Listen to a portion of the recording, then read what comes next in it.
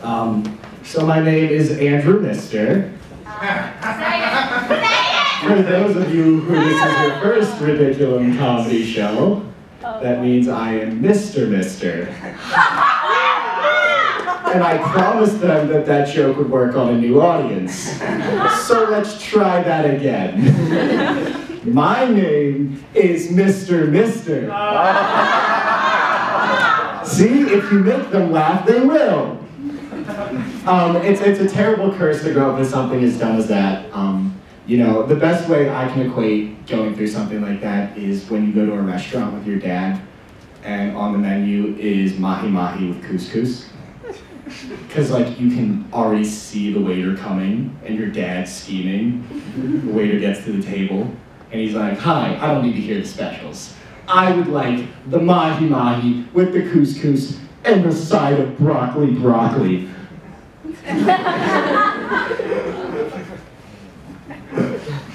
It never ends well. So I was talking with my friend recently, and she was telling me, she's really excited, she's like, "Andrew, I met this new guy. He brought me Chick-fil-A. He knew exactly what I wanted." And I was like, "Chick-fil-A only sells chicken."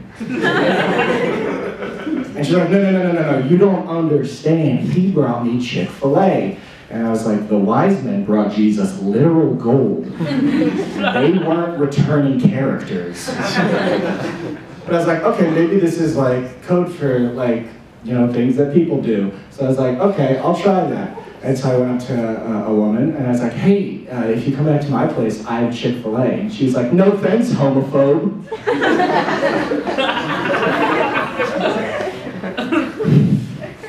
Speaking of homophobia, religion. Yay. I grew up in a Catholic household. I am a senior at Villanova, and after doing stand-up here for a long time, I promised everyone that I would eventually get to Catholicism. Yeah. This is going to be me eventually getting to Catholicism. So, I have a big issue with kind of Catholicism and Christianity, and it's called VeggieTales. See, VeggieTales is to the Bible as like Family Guy's to pop culture. And the thing that upsets me the most is that it is tales of vegetables with their leading role as a tomato. A tomato is a fruit. And you might think, oh, surely that was just a mistake that the Catholic Church made. As if that's not something they've done before. And it's one of those little things for me where it's like, those are just the little things that tick me off, you know? Like another one, priests. They go to school for 8 years. There's one textbook. And you can steal it from a hotel room whenever you want. They don't have to pay for that. You know, they spend 8 years learning to mansplain a book to you on the weekends. The last time I had to explain what I just read to someone on a weekend was the SAT. And I bombed that shit. And I just start to think at some point, maybe we should pay a little more attention to what we're reading, because not everything in there, you know, we still agree with today. Even the church doesn't like everything. They're not a big fan of astrology. And yet, the pinnacle moment is when 3 dudes that they call wise looked at the sky and said, "Hey, we should bring gold, frankincense, and myrrh to whatever's under that thing." And now I'm starting to wonder, at this point in time, if the MLA handbook has 10 editions, maybe it's time to look at the Bible and say, it's your turn. In telling these jokes, there's like a weight on me. Because I was raised Catholic, I have a Catholic guilt about me. And for those of you who aren't raised in it, the best way to describe it is, you know, you do things out of the good of your heart and guilt in your soul. You know, if you feel bad about yourself, it's working. You know, and the example I would give is with grace, and I already have issues with grace. But like, it's you say before a meal, you know, bless the food, it's good, it's holy now. And it's like, I feel like if I were to forget to say grace, and I were to get food poisoning, that it's not because I didn't say grace.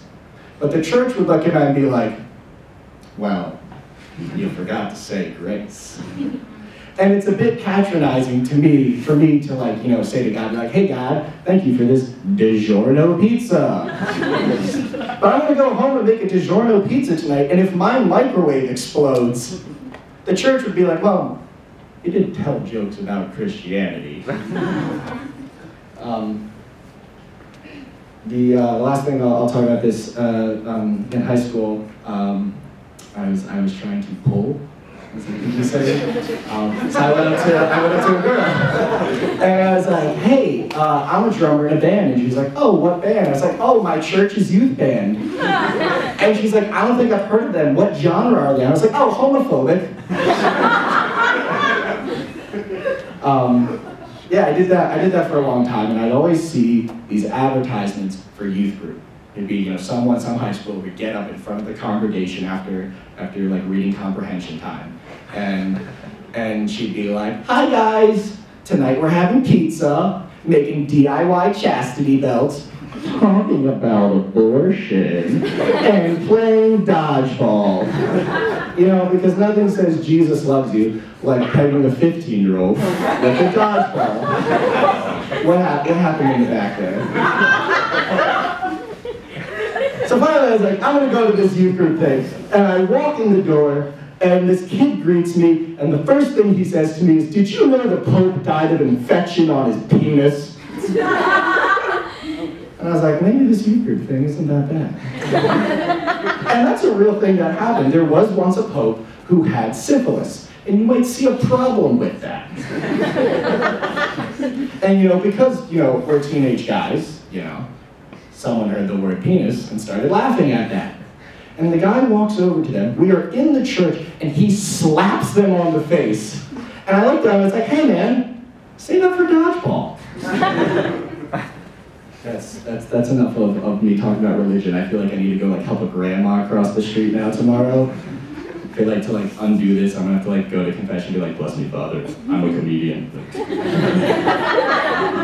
So I'm an engineer, so I want to talk a little bit about science stuff.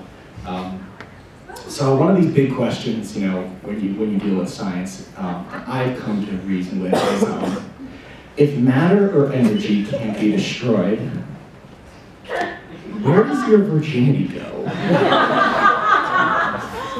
We had a whole English language, and we were like, you lost your virginity. Like, if my friend came up to me and was like, hey man, I lost my virginity, I'd be like, well, did you check under the couch cushions? There's a whole English language. And then I started to realize we don't have a lot of great options because, like, you know, well, it can be kind of like a gift because, you know, you can't return it. You know, there's a whole, like, re-gifting issue there. If, like, virgin has sex with a non-virgin, like, transfer property, are they now the non? And if you're carrying ones, it's too complicated. And then I was like, okay, well, like, what if it's, like, overcome your virginity? But then I was like, no, only the guy overcomes, so... So I don't know. I want to talk a little bit about my family here. I really made a bold stance over the summer. I really tried, guys. I tried to explain to my mom what a DJ is. Oh, I tried so hard. She's like, they're the ones that spin the records. And I was like, well, not anymore, they write the songs. And she's like, well, I don't hear Avicii in the song. I was like, oh, no, Avicii's not singing. He wrote the song. And she's like, but his name's on it. I'm like, Mom, he didn't write the song. She's like, well, where is he? I'm like, he's dead, okay? He died. We can't talk to him anymore. I don't know what happened. And then I went to my dad and was like, well, let's have a bigger challenge. Let's see if my dad understands pronouns. And to his credit, he is very good about that. Because I'll go up to him and I'll be like, hey, her and I. And he'll be like, hold on a second. You meant she and I. You switched the subject and the object pronoun. It's a classic misconception. And I was like, oh, thanks, Dad. She and I are pregnant.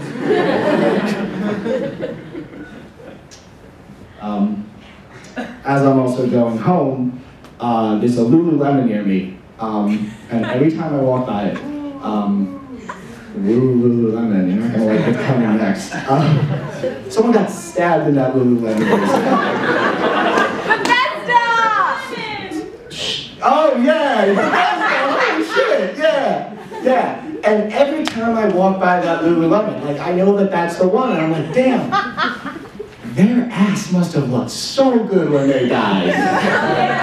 Right? Like, that's a selling point. Like, a butt so good, heaven couldn't say no. Unless you're a comedian. Lulu let me in. So I'll close with one more story I want to tell you guys. So this past summer, it was the first time ever, I was thrown out of a liquor store. I'm 22. I wasn't buying anything. This was a bottle buy in Long Island, love alliteration. And I go in there with my friend, and as we're checking out, they're like, hey, we need to see your ID too. I was like, oh, okay. So I show them my ID, and they shouldn't even have to scan it to know it's real because I'm in New York and presenting them a Maryland ID. No one is pretending to be from Maryland. And they're like, okay, cool. Well, we also need to see your credit card. And it was really cool to see Duo two-factor authentication out in the wild. I was like, I'm sorry, I don't have my credit card, but like, if you show me some pictures, I'll point at the stop signs. And they went about that. They're like, we really need your credit card. I didn't have one on me. And I was like, are they trying to steal my identity? Did they see that my last name's Mr. on the card? Like, my stand-up career could finally take off if only I commit fucking, like, identity theft. So that's not working. And I was like, okay, well, I'm not buying anything. And now the manager's walking over. And the manager's like, what's going on here? And I was like, hi, like, they see my ID, but they need a second form of identity, and they won't call my mommy. And she wasn't having that. And so I was like, oh, wait, actually, I also have my college ID, because, you know, on your wild card it has your birthday. And I show it to them, and they're like, there's a lot of colleges around here. And I was like, how long is this island?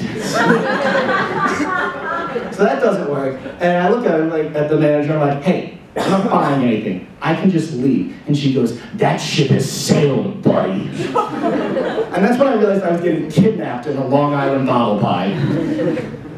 And so at this point then, I'm like, okay, we don't need to do this. We'll find any way to leave the store. So eventually we get to walk out of the door, balls in hand, no alcohol.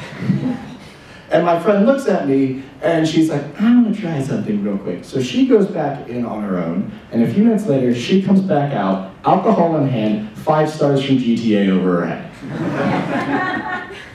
And I was like, oh my God, that's fucked up. I want to get back at them. And I realized the best way to get back at Long Island Bottle Pie would be to leave a shit in front of their door, because they'll never be able to identify it. That shit doesn't have a credit card. And in conclusion, I'm not proud about what I'm about to say, but the moral of this story is that when we do a climate change, I'll be saying so long, island. And that's what you have to end tonight on. Thank you so much for coming out.